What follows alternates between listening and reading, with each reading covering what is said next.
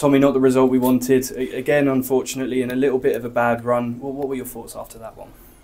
Much the same as yours, probably. You know, you got to give credit to the opposition at the end of the day. We both had something on the game. And you'd argue theirs is more intense than ours, and that maybe is how the game panned out. But look, we've had really good performances this season.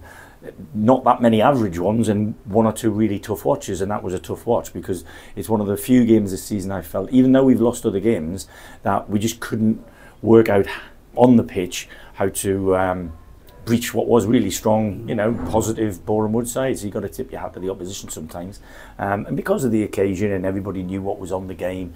But you know, as far as I'm concerned, we're still in the race, and we've got 2 games to play.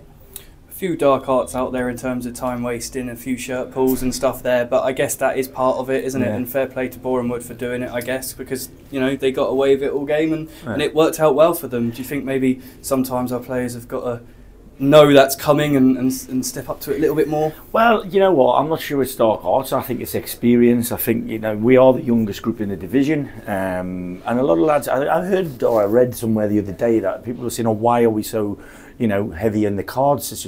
Our young lads react like young lads. Blokes don't react like that. So on occasions we've picked up yellow cards today where for nothing, for absolutely nothing. Like you said, people have been getting away possibly with this or that. But look, that as far as I'm concerned, I thought the referee had a fairly solid game. I just think they were faster, stronger, more keen to the ball. And when they got their noses in front, I mean, that doesn't faze me, to be honest. I know it's frustrating for fans, but you know, the game's 90 minutes long. We had plenty enough time. I just felt 1 or 2 lads who, the younger echelons of the squad, they're probably up a hill. If we're going to try to climb to the top this season, it might be that we just fall a little bit short. But they're living a different season. Last year they were getting beat at most weekends. They didn't have a lot of, you know, really positive vibe around the place. I think fast forward 12 months, we've made history in the FA Cup.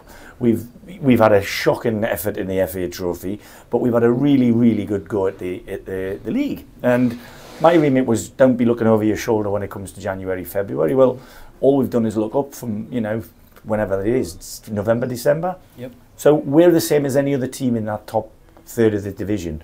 But we're having our poor spell now, and it's up to us, me as a manager and my staff and the players, to, you know, not feel sorry for ourselves. We've got 2 games to play, and we want to try and take 6 points from the 2 games. And I'm sure, as eggs, that everybody who was in here, or the vast majority of the people who are in the ground tonight, want the same for us. So we've got to be collectively having the same intention.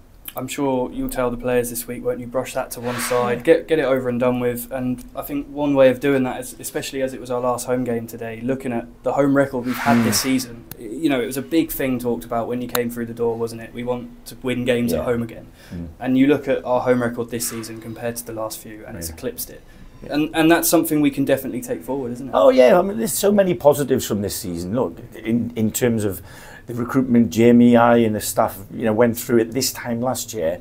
All the hard work was done. So as when we came back for pre-season, we were really confident that everybody tipping us for relegation was like, no, it's not going to be that. And thankfully we've been proven right. But like I said, it's very different playing in a team who wants, or is expected now, to win games, which I've got no problem with. That's what it's all about. But ultimately, a lot of our players who are here were used to losing games, and there's a very different pressure in that situation. But I think a lot of our players have grown massively. You know, from Ryan Glover's, your Ollie Harfields, I think they've improved massively. Josh Stokes has come in and ripped it up in the first 5 months, and he's not our player anymore. So that's another example. All of these things, in my opinion, are huge ticks in the box for us as a football club. Because of the level we're playing at, to have brought Josh from step 4, him rush through step 1 and go into the Football League as quickly as he has. And I'm sure there'll be takers on some of our players after the season finishes. In fact, I know there will be. So they're the punches we've got to roll with. But look, I wouldn't change much of this season, I'll be honest with you. I wouldn't have changed many team selections that I've done as much as other people would, but that's why I'm standing here with a suit and a daft tie on. So, you know,